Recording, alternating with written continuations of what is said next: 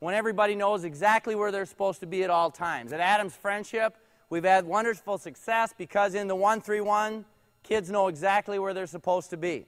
We'll start off very quickly showing you how we number it to keep it simple for practice and games. The number 1 is usually our best athlete, usually taller, long arms, because we want him in a position to be able to cover the whole floor. Our 2 and 3 are the wings. 2 is on ball side. He's usually smaller, quicker, loves to pressure the ball. Our weak side wing is usually bigger. More teams shoot from the right, and he's a better rebounder. Our 5 is our strongest player. Always plays between ball and basket. We need some strength in there. They've been at Adams 5'11" all the way to 6'5" or 6'4". Doesn't make any difference. Needs a big heart. 4 is our baseline runner. And it's exactly what it is. The baseline runner does just that. Sprints corner to corner. Okay? Now, a lot of coaches love man-to-man stance for the entire defensive possession. So if, in fact, we're looking out there and everybody's in a stance but one, a sub will shortly be in the basketball game. So number 1 rule, always stay in a stance. All right, throw the ball around a couple times. Let's just see if we stay in that stance. All right, good enough. Now, that's rule 1. That's demanded. And, in fact, sir. So if this guard, Nick, looks to the corner, we're reading his eyes like any good defensive back would do. And maybe the low post Aaron is sliding outside, looking to deflect, but he's watching his eyes. So if Nick throws it to the corner, we're on the way. Here, go. Throw it here.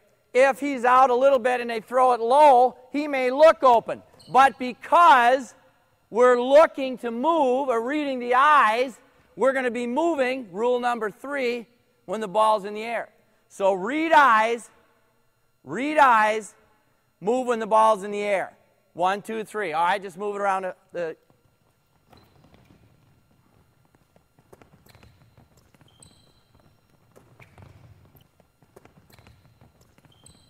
All right, nice job.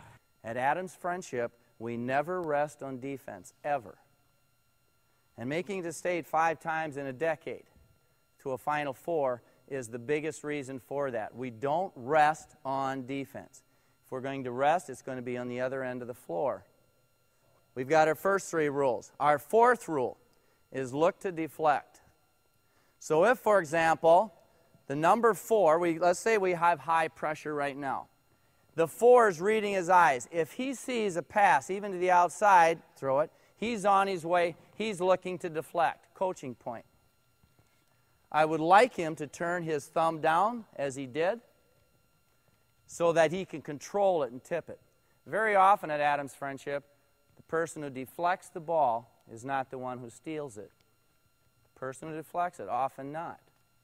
So if everybody is eyeing the basketball and watching eyes, if there's a deflection, we expect to pick it up. Okay? So let's just move it around the horn a little bit and see if we could get a deflection by reading eyes. All right, we got one right away. All right, throw it back out. Review. Stay in a stance. Read eyes. Moving the balls in the air. Look to deflect. Now, when you see the film later, when I have clips, I'm giving you everything I have. I am not hiding anything. I'm sharing all that we do. There's a brotherhood in coaching where I think we can become better as an entire basketball program here and everywhere if we teach the game of basketball and don't just coach it. So there'll be coaching points, teaching points. Don't coach the 1-3-1, teach it. All the little things. For example, if Nick has the ball and we want high ball, and he just, well, let's say he passes it to corner. We want high ball pressure. Teach it. Teach it. We want high pressure. And in fact, we'll teach this. We want the ball to be mirrored. So if it goes here and it gets there, Tim doesn't deflect it. If he's in a position to drive, now he mirrors the ball when he starts to drive. If he goes left, he's going to mirror it with both hands that way. so that, in fact, the ball is always being pressured. The fifth coaching point, the fifth team defensive point, is that everyone goes to the boards mad. So when the ball is shot, everybody knows exactly where they're supposed to be. Now, the one thing that I've thought about a lot as I've nearing the end of my coaching career is, should you block out on every shot? Do people do it? Well, quite frankly, if the ball were shot here, and we'll shoot it in a second, move in a little, Nick, Tim would block him out. The wing would block him out. Most likely, let's say you're down a little bit, Nick, Billy would be able to block out the 5 who he's with. Now, when Aaron goes down, he probably won't be able to block all the time if they send 2, but he could. Okay? So we can have blockouts. If that's a crucial thing in your plan, then you block out. However, our number 1 never, ever blocks out. He learns to find caroms. He goes to the weak side board. It's something that we've discovered over the years. We'd play great defense, and then all of a sudden they'd miss it and they'd get the rebound. Now our leading rebounder is our number 1, and often our 1 is taller than our 5. He leads us. Now, right now we're in what's called 13. 13 would allow the 1 and the 5 to be somewhat back, protecting the basket. The wings would be tending to be off of the free throw line and ready to explode if necessary. All right, let me show you the basic slides out of 13. All right, if the ball comes across court, it's started by our number 2. He would simply have to call ball, and we know where we're supposed to be. So the 1 would have great ball pressure. All right? If he's wide and we're in 13, he might not be out. If we move into 23, which we'll discuss, then he would keep moving out and pressure higher. Or we might even call it 13 extended. All right, so right now we're in 13. The baseline runner, the number 4, is a step off of the baseline, ready to explode to corner. The wings on each side are ready to be pistons. I don't know any other way to say it. The 4 is ready to run out. The 5 has one rule. He stays between ball and basket at all times.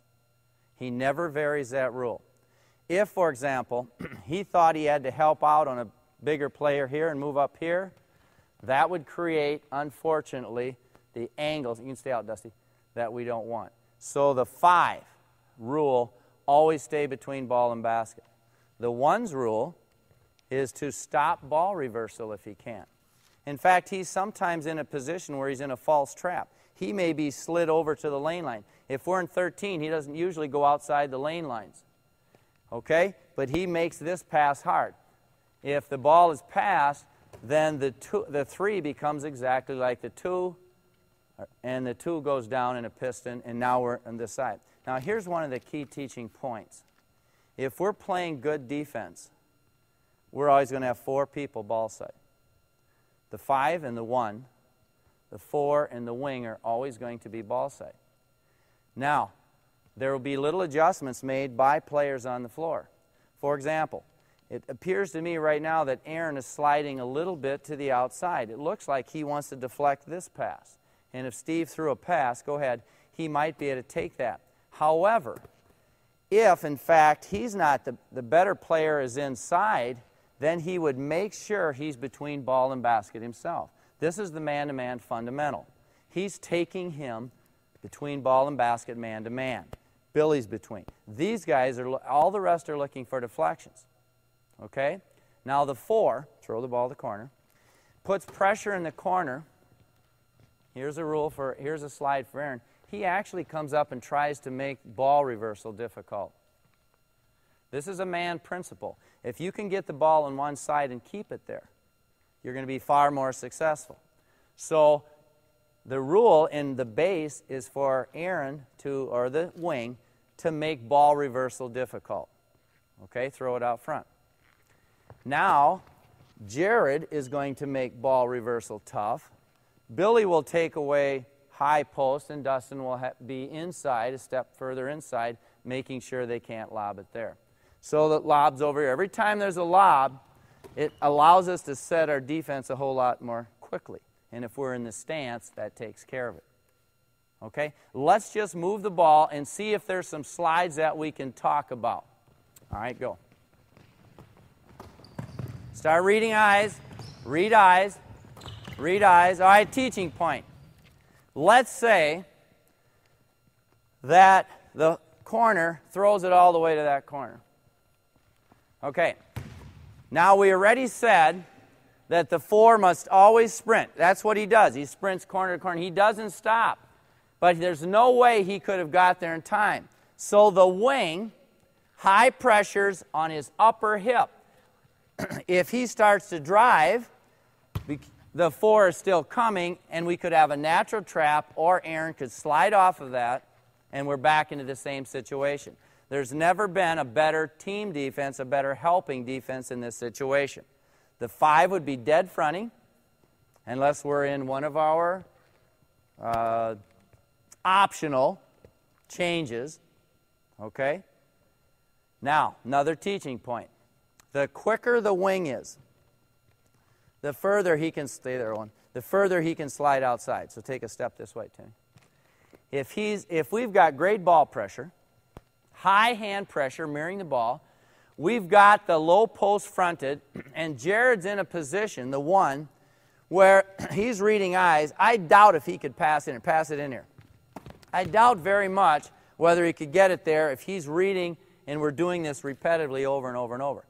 So if we've got a pretty tough situation ball side, and he's reading eyes, the wing, Tim is, he may slide up, he may skip the ball, and it may go right into Tim for a layup. I'm convinced that in basketball, you need to get some easy baskets. Obviously, offensive rebounds are easy baskets, but steals and layups are as easy or more so. So what we're looking for is an aggressive, pressuring defense that has great team help. And you can see that if the ball went here, if it were skipped to that corner, Aaron would help for a second on the high side. Buchanan would keep coming. Now, if in fact Aaron were there and the guy made a great fake and passed it back here, and this was a great player, we could easily help here for a second. Aaron explode up on him. Jared drop back, can help on the inside and take care of the outside. Okay? That's our base 13. Let's do it, and let's have a few teaching points as we go along.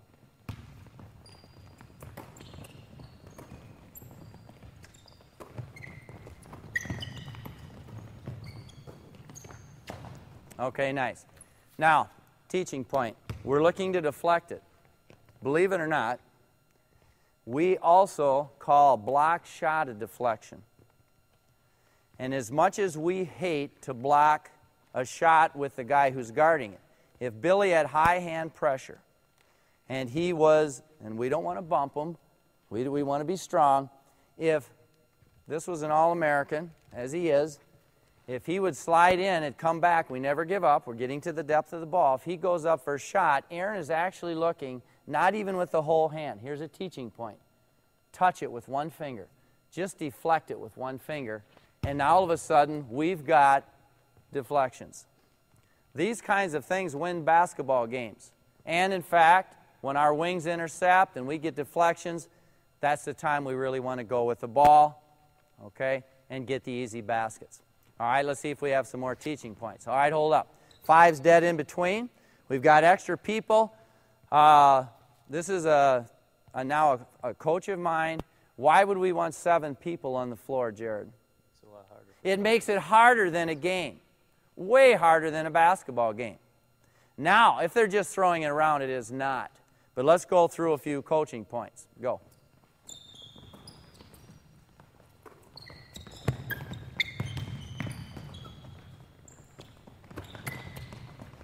All right, teaching point. Great job. Great job. They're trying very hard. They're getting excited about it. In a basketball game, every now and then,